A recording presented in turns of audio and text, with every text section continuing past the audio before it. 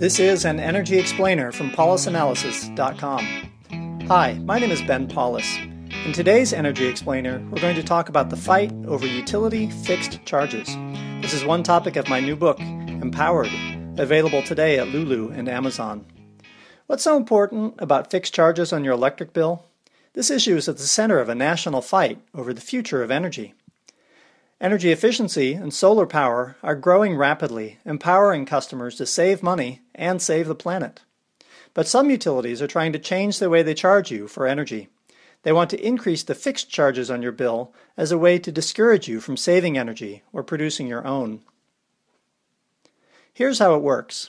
Here's a simple graph with your monthly bill on the vertical axis in dollars and energy consumed on the horizontal axis in kilowatt hours. This is how it is now. You pay a low customer charge, perhaps $10 a month, then a charge for energy is shown on the line. The more energy you use, the more you pay. Here's how it would change if utilities got their way, a higher fixed charge and a lower charge per kilowatt hour.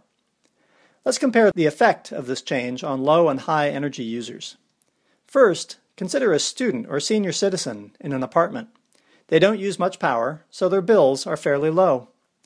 Now think of a doctor with a big house, 3 flat-screen TVs and a hot tub. He uses a lot, so he pays a lot. It's only fair. Under the new system, bills would be higher for low users, like seniors and students, because of higher fixed charges. They would be lower for big users, since the cost per kilowatt hour is lower. In the end, bills would be similar, regardless of how much you consume. From the utility perspective, this is great. It discourages customers from saving energy and going solar, and ensures that utilities get paid even if they do. It's a win-win situation. From the consumer's perspective, it's a lose-lose situation. There is nothing you can do to save money. This is why high fixed charges are such a problem for consumer protection, environmental protection, and a healthy and fair society.